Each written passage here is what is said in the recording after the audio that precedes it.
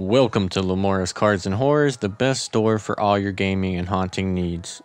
I'm Matthew, and today I'm going to be talking about getting into Hearthstone for both new and returning players.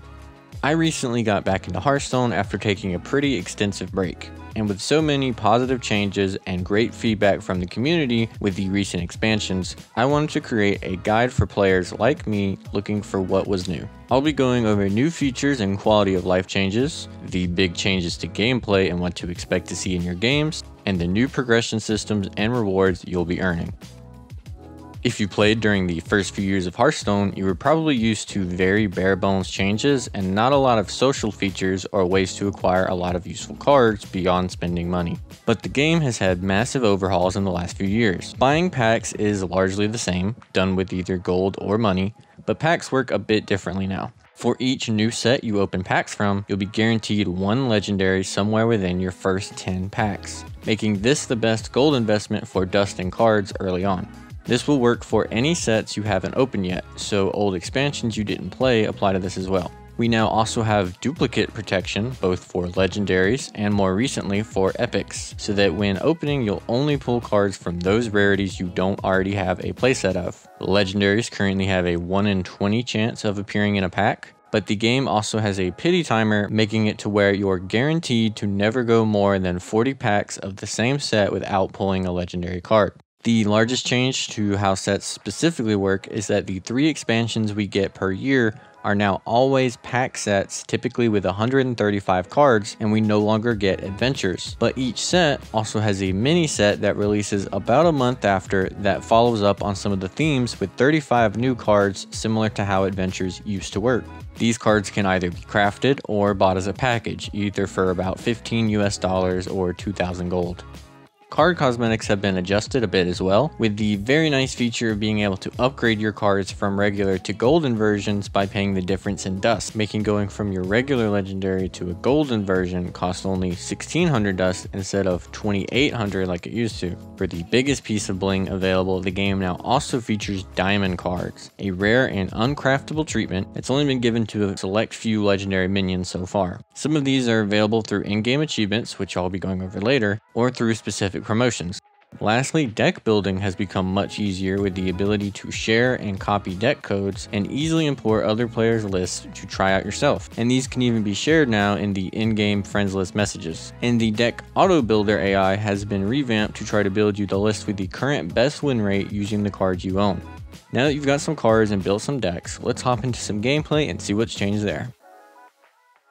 Probably the biggest change in modern Hearthstone has been that the classic set, the original cards released when the game first came out, is no longer kept in every standard environment. With Whispers of the Old Gods release, Hearthstone was split between Wild, which included all cards, and Standard, which was the classic and basic sets, plus the most recent 2 years worth of cards. Now instead of using those two sets as the baseline, we have the core set, which is a selection of old cards that rotates each year, but that are also able to be used by all players for free, giving you a collection to pull from right away.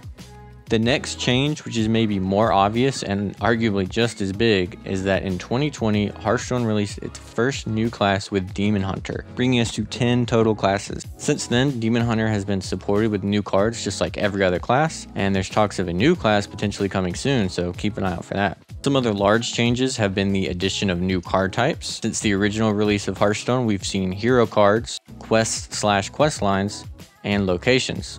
Hero cards are legendary cards that will change your hero for the rest of the game, permanently giving you a new hero power, usually having some sort of impactful battle cry, and gaining you some armor for your trouble.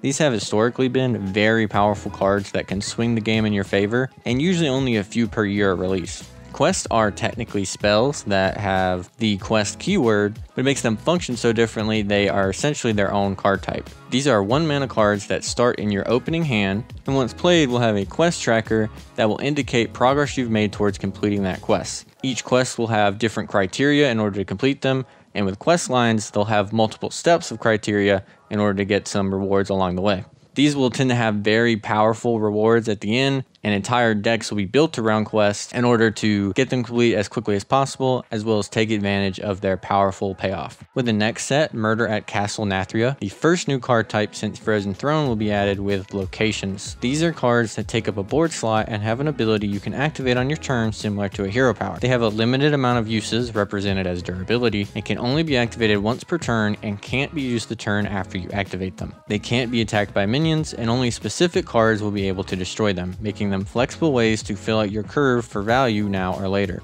Now that you're caught up on some of the new types you may be seeing, you may be curious about what the current state of the game looks like and where the power level is at. And while I can't go over all the decks and highly played cards, I can say right now in both Wild and Standard we're seeing a pretty wide diversity of lists, and I'll show examples of what is impactful right now. While we still have more traditional value-oriented minions, we have seen some shifts in design towards more complexity and to some extent more interaction. We have cards like Okani and Mutinous, both of which allow you to disrupt your opponent and take advantage of your game and meta knowledge. Powerful game-changing build-arounds like the now somewhat out-of-fashion Reno Jackson and the new Prince Renathal especially have changed metas immediately upon their arrival. And cards that give you a huge swing by taking over the board all in one go like Onyxia and Gigafin can be found in the top end of many decks on the ladder. So since you'll be able to get some wins under your belt now, let's look at the progression and rewards you'll be getting. When finishing a ranked game, you'll get quite a few prompts for the various progression systems we currently have. When playing a class, you'll gain XP for that class, which unlocks the regular and golden versions of that class's core set cards. You want to get each class to level 10 to unlock all of those, with unlocks after that being purely cosmetic. Hearthstone now also has achievements, and you can get those for doing just about anything in the game. There are a lot of them. Most of them are purely for show, but we now have achievements that will grant you rewards like cards and cosmetics, and we may be able to use achievement points for rewards in the future. If you progress the quest you had in the game, you'll earn XP now instead of gold. This is because most gold you earn is now given to you via leveling the Tavern Pass by earning XP. With each major expansion, a new Tavern Pass is released, and as you progress through it, you'll earn gold and pack rewards, with bonuses and unique cosmetic items being available if you purchase the Premium Pass. Lastly, a few years ago, Hearthstone revamped its ranked ladder, so things work quite a bit differently. For new players, the ladder will put you into the Apprentice League, which will have you play only against new players for the 40 Apprentice ranks. Here, you can't lose stars for losing, and once you move out of Apprentice rank 1, you'll get some packs and be put into Bronze, which is where you'll start each season from then on. From there, you'll work your way through 5 leagues: Bronze, Silver, Gold, Platinum, and Diamond, all on the way to hit the top rank Legend.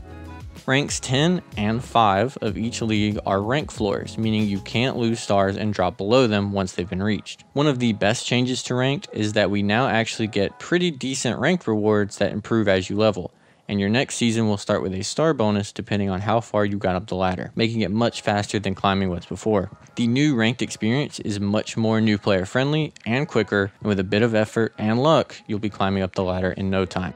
The past few years of Hearthstone have seen the game make tremendous changes, with the game now being very free-to-play friendly, getting continually new and exciting expansions, and giving players more rewards for their efforts than ever before. I wasn't able to even touch on the new game modes like Battlegrounds, Mercenaries, or Duels, which have all completely changed the Hearthstone formula for players to switch things up. I hope you found this video helpful, and that if you have, you'll subscribe to see more card game and horror content. Thank you so much for watching, and go find a deck you love.